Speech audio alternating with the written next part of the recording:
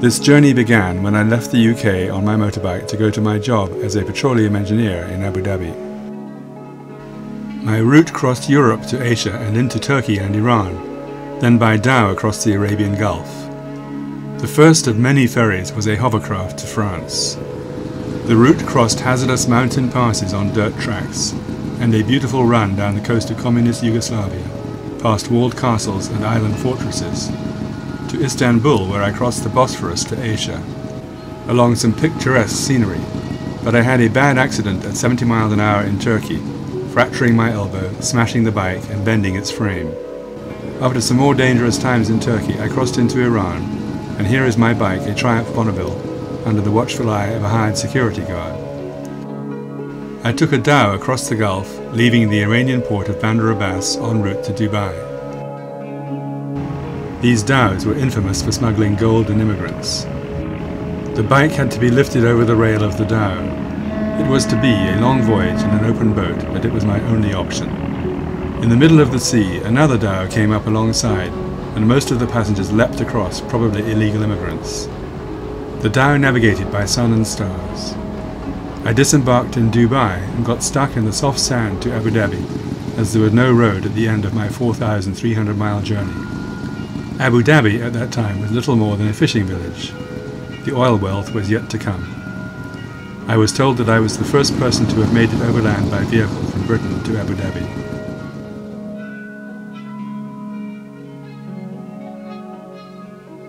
I travelled in a 4x4 on to work across the world's biggest Sabkha salt flats, which were like porridge under a thin crust, to our bachelor camp at Tarif, which was the operations base for the oil fields. We worked 96 days on, non-stop, then 32 days off. There were just enough of us to muster a soccer team.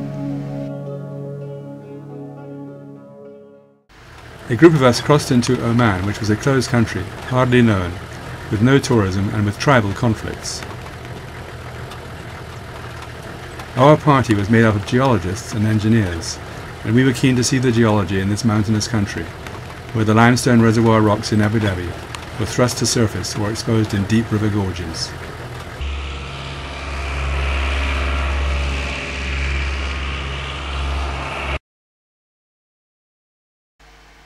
Water is a precious commodity, and the women carried jugs of it elegantly on their heads.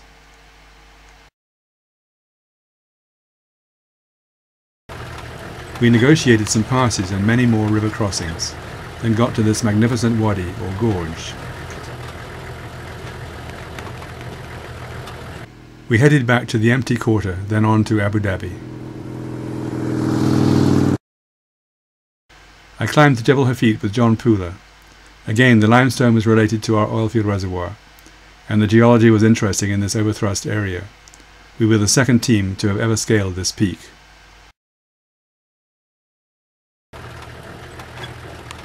Once an oil well location had been set, it was necessary to find a route through the dunes, which were often impassable. This big red slip face would be impassable to most vehicles, and impassable to all vehicles in the upwind or northwesterly direction. These slip faces make dull roaring sounds when driven. One night I was stranded after my Land Rover was rolled over and later rescued. Here is a slip face several hundred feet high. The bigger ones in the south towards the middle of the Rub al Khali get up to 1,000 feet high, as big as any worldwide. Here, geologist Chris Rivet-Carnac is planning a route through the dunes. Desert driving requires great skill, being able to read the hard and soft sand. Trying to walk to safety after an accident was very dangerous. We carried 10 gallons of water in each Land Rover, and tank tracks to help getting unstuck. Driving with low tire pressures down to 6 psi was key in difficult areas. Here I am reducing the tire pressure.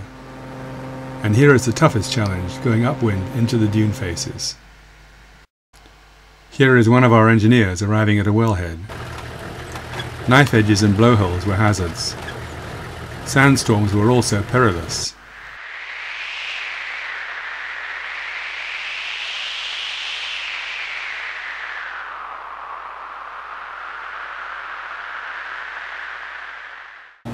The drilling rigs were moved in packages by huge Kenworth 6-wheel drive trucks.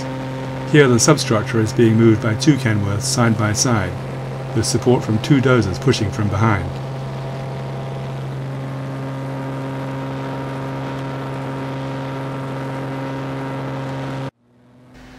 The 120-foot drilling derrick was moved by 3 Kenworths, requiring much skill from the Bedu drivers.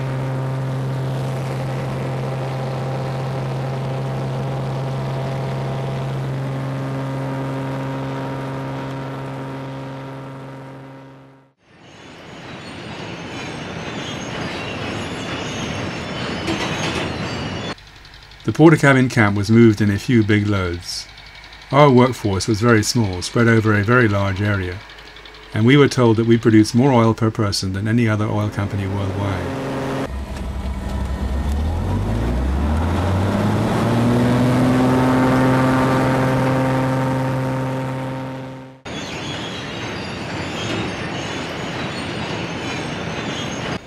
We were discovering more giant oil fields every year, and there was a feeling that it was limitless. One of our well locations was on an island. Unfortunately, one of the key power skids sank.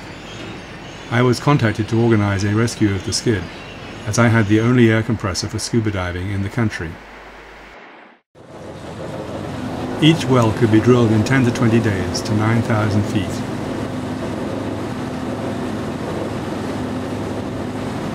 Drilling hazards included lost circulation, stuck pipe, fishing, kicks and blowouts.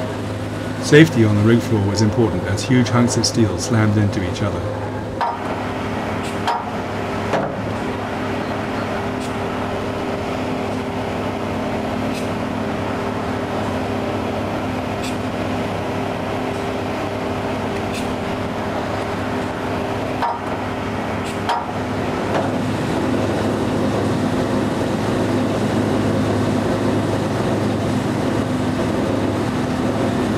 These are the mud pumps, the heart of the rig. Mud is pumped to the drilling bit at the bottom of the hole, and it circulates back up the annulus, carrying drilled cuttings with it. Under the rig floor are the blowout preventers, bolted to the wellhead.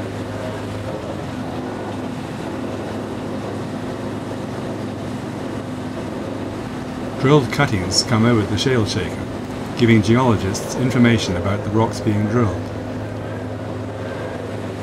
Several times on each well, the drill string has to be pulled out of the hole in 90-foot stands, to change the drilling bit, or to run casing, and on reaching total depth.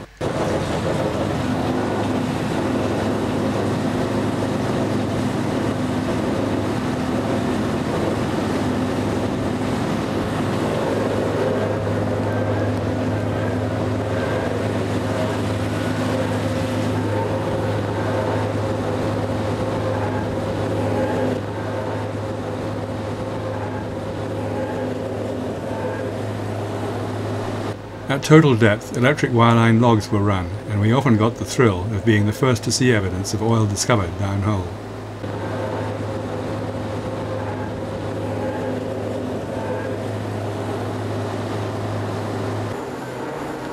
Now we are running casing, which protects the well against collapse, lost circulation, blowout and stuck pipe. Work on these drilling rigs continues 24/365. With at most 1 hour shutdown once per year to eat Christmas lunch. These wells provide fuel for heating, power and transportation across Europe and Asia. Few people know the hard work and risks taken by the oil industry to make this happen.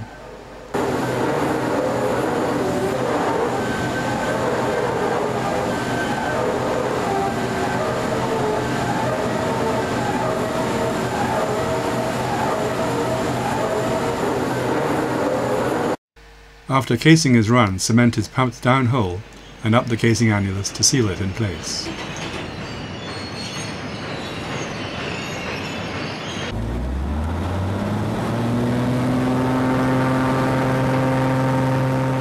Cement quality is monitored throughout the operation. When the well is complete, all the drill pipe is laid down, allowing the derrick to be lowered and the rig moved to the next location.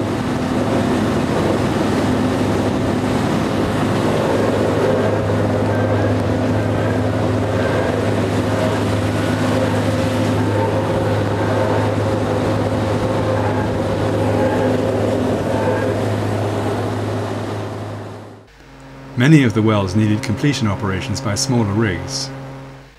This rig got stuck and nearly rolled over.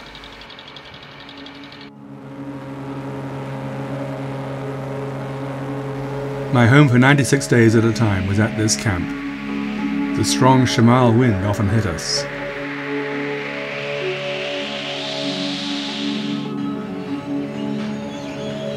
Many of the operations were for well stimulation, typically 200,000 gallon acid jobs. We sometimes cooled off in this water tank as air temperatures soared to over 130 degrees Fahrenheit. The rig and camp were often set in basins to allow better access for water wells, but made them very hot under radiation from the sun. On completion, wells were often production tested, this one at 30,000 barrels of oil per day.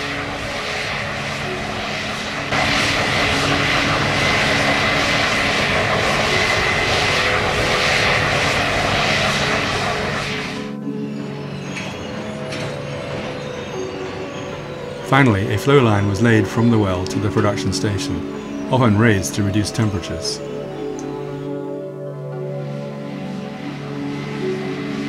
At the production station, gas was separated and oil pumped underground to tankers off the coast. This story captures the flavour for the frontier operations in the early developments in the Middle East.